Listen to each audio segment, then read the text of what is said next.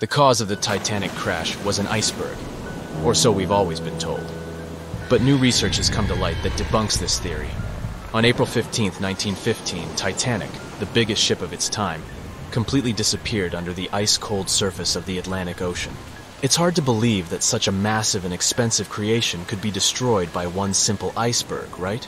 Well, recent findings suggest that the real cause of the disaster was a fire, not an iceberg. For over 3 decades, journalist Senan Maloney has dedicated himself to studying the sinking of the Titanic. During his research, he made a significant discovery that shed new light on the well-known story. Maloney discovered a massive black spot on the hull of the Titanic, which measured an impressive 30 feet in length. He found it thanks to an unpublished album of photographs that showcased the construction and preparation of the ill-fated ship's first and final journey. Can you believe that most probably the fire on the Titanic had been burning at extreme temperatures for 3 whole weeks before anyone noticed it? Crazy, right? Apparently the high temperature corrupted the metal, making it 75% weaker. That's why the iceberg was able to make a hole in the ship. If not for the fire, the Titanic might have survived the crash because the iceberg apparently hit the exact spot we are talking about. And this is only one link in the chain of incredible coincidences that brought the Titanic down. The people in charge of the Titanic knew about the fire and knew the ship shouldn't have set sail. But they didn't want to go bankrupt and cancel the trip, especially since there was a coal shortage due to miners being on strike. The trip was already sold out, and there were no alternatives. Other ships canceled their trips due to low demand. Everyone wanted to board the Titanic, so the management bought up all the coal they could find, even from other ships, and set off. It was all about making money. To hide the truth, they turned the ship's hull so that the marks weren't visible from the dock and faced the sea. This way, the passengers wouldn't see them. Here's another sad twist in the Titanic's story. Back then, there weren't any sonar systems to detect danger, so specially trained people had to watch out for threats using binoculars.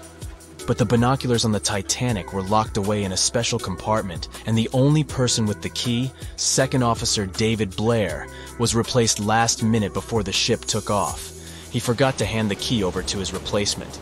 This mistake wasn't discovered until 3 days later when the ship was already at sea. If they had the binoculars, they might have seen the iceberg in time and avoided the crash. But even if they had the binoculars, they might not have been able to avoid the crash because the Titanic was going faster than it was supposed to. They were behind schedule and didn't want to ruin the ship's reputation, so they were going way beyond the speed limits the ship's construction could sustain. One of the biggest mistakes made on the Titanic was the decision to not include enough lifeboats. Even though the ship needed around 60 of them to contain all the passengers, it was only equipped with 20. The designer, Alexander Carlisle, had initially planned for 48 lifeboats, but this number was reduced for aesthetic purposes. Apparently, having too many lifeboats would have made the deck look too cluttered. These 20 boats were only able to hold a third of the passengers on board, which was not nearly enough to save everyone in the event of an emergency. What's even more shocking is that this number of lifeboats was technically legal at the time. Regulations for lifeboats were based on the tonnage of the ship, not the number of passengers. This means that even though the Titanic was carrying thousands of people, it still met the legal requirements for lifeboat capacity. Another serious mistake made by the crew was the decision to cancel the lifeboat drill scheduled for the day of the disaster. Lifeboat drills were standard practice on ocean liners at the time, but for no apparent reason, Captain Edward John Smith chose to cancel it. This meant that passengers were not prepared for an emergency, and the crew was not adequately trained to handle the situation. When the ship hit the iceberg, chaos ensued, and it took over half an hour to launch the lifeboats instead of the usual 10 minutes. Some folks put the blame on Captain Smith for the fact that the first set of lifeboats left partially empty. The very first lifeboat, which had seats for 65 people, only carried 27 passengers. There is an objective reason for this. At the beginning, people were reluctant to abandon the ship and didn't understand the gravity of their situation. In 2012, researchers uncovered that Captain Smith failed his initial navigation exam. Although he eventually passed, some people wonder if this could have played a role in the disaster. During the Titanic's final moments, the crew attempted to send out distress signals to nearby ships, including the Californian. However, The Californian failed to respond to the flares shot into the sky, and the captain ultimately lost his job as a result of this negligence. However, recent research has exonerated the captain and proved his innocence. It turns out that light refraction, caused by layers of cold air below warmer air, created mirages that distorted the signals from the Titanic. This phenomenon had been observed by other ships sailing in the area and is now believed to be the reason why the lookouts on the Titanic missed the iceberg completely. Historian Tim Malton supports this theory and has further contributed to our understanding of this event. It's unfortunate that the captain of the Californian lost his job due to circumstances beyond his control, but it's better late than never that his reputation is cleared. Whatever the reason for Titanic's crash was, it still keeps the minds of scientists busy to this day. But let's see what the buzz was all about. What made the Titanic so famous and unique? The Titanic was massive, standing at 175 feet tall and nearly 900 feet long. The ship was so enormous that even the officers took over 2 weeks to memorize all the decks and passageways. You could be walking miles along its corridors.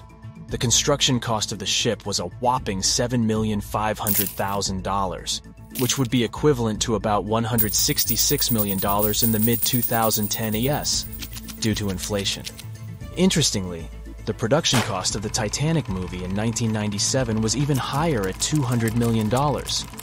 Building the Titanic was no small feat, and it required a labor force of 3,000 men who worked 6 days a week for 26 months. The job was difficult and dangerous, and workers had to complete tasks at the height of a 20-story building without safety ropes.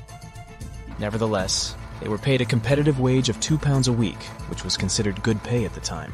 The inside of the Titanic was inspired by the luxurious Ritz Hotel in London.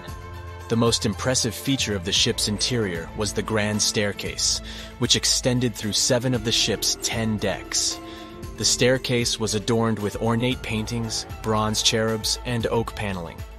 The first-class passengers had access to an impressive array of facilities, including a heated swimming pool, Turkish bath, gym, squash court, beauty salon, and even a stylist to help them prepare for dinner.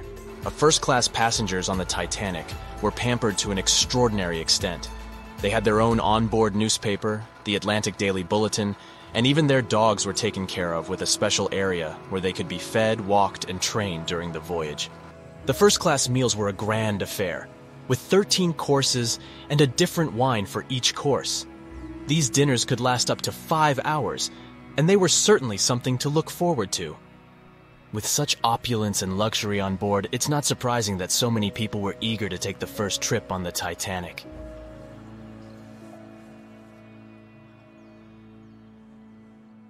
That's it for today. So hey, if you pacified your curiosity, then give the video a like and share it with your friends. Or if you want more, just click on these videos and stay on the bright side.